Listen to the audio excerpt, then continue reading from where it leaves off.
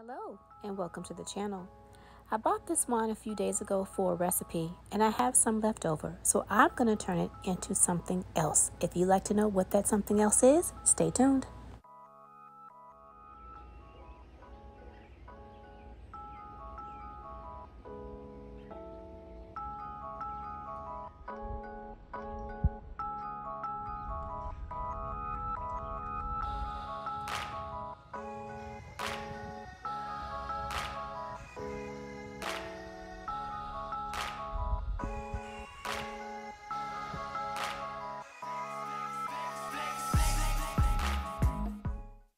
Today I'm in the kitchen and I am going to be using some store-bought wine to make some white and red wine vinegar. I will be using 2 amber mason jars, a SCOBY from my homemade kombucha, and some starter liquid from my homemade kombucha, as well as some water. So let's get started. First, you use a jar, whatever jar you have. I'm going to be using amber jars because with this particular process, you need to keep some of the light out. Now, I'm going to be using a wine of choice. I picked up a small 4-pack of Pinot Grigio, and I'm going to use one of those in this white wine vinegar. So I open up the white wine and pour it in the amber jar. This bottle and this paper packaging will be recycled. Now I changed my mind. I'm actually going to use 2 of these little wine bottles to make my white wine vinegar. So the second wine bottle is going to be poured into the mason jar.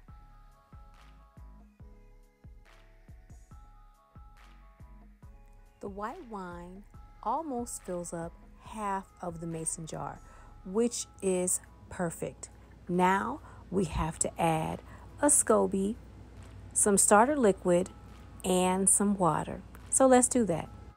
Before we touch our SCOBYs, we must start out with clean hands. So I've washed my hands. This container consists of my SCOBYs. I call it my SCOBY Hotel. This is where my kombucha SCOBYs live when I am not making kombucha with them. I am going to remove one of the newer thinner SCOBYs from off the top.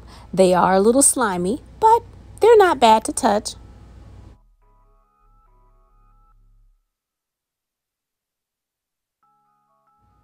Once I have my SCOBY, inside the jar of wine it goes.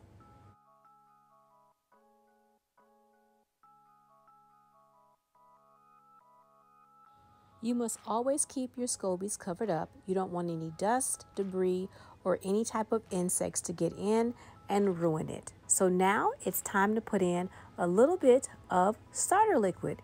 And this is just the liquid that has gone past its prime as far as kombucha is concerned, and it is turned to vinegar. So I'm going to add a little bit of that to my white wine.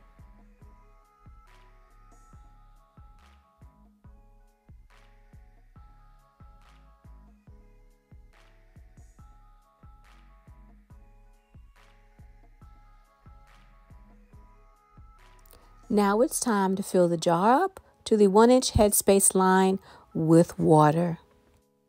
If you're going to make this, remember, do not use tap water. Use bottled water. Tap water will damage and kill your SCOBY. Just like with your kombucha, you will now use a breathable cloth and cover your vinegar. I am just going to use a paper towel and a canning ring to cover my red, well, this one is white, but my white wine vinegar. And now this is going to go in the cupboard to sit for about a month. Now let's start the red wine. It's going to be the exact same process as the white. Let's get started. You grab a jar, any kind you like, and add the wine.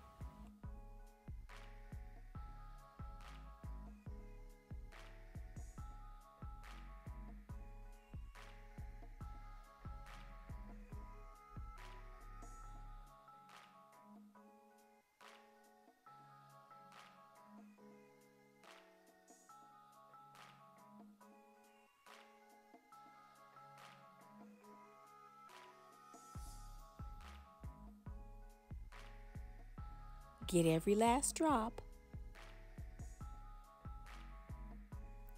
Add your kombucha starter liquid.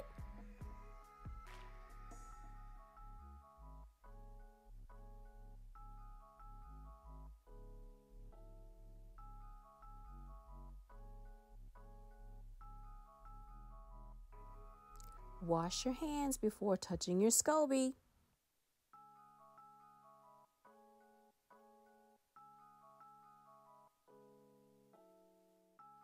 In the jar it goes. Add water to a 1-inch head space.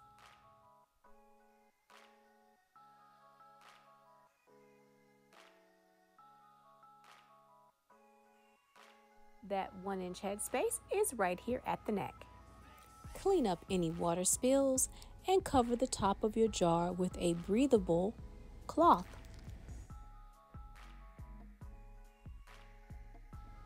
Secure with a canning lid and put in a dark place for 30 to 60 days. You will smell your vinegar to see if the scent has changed.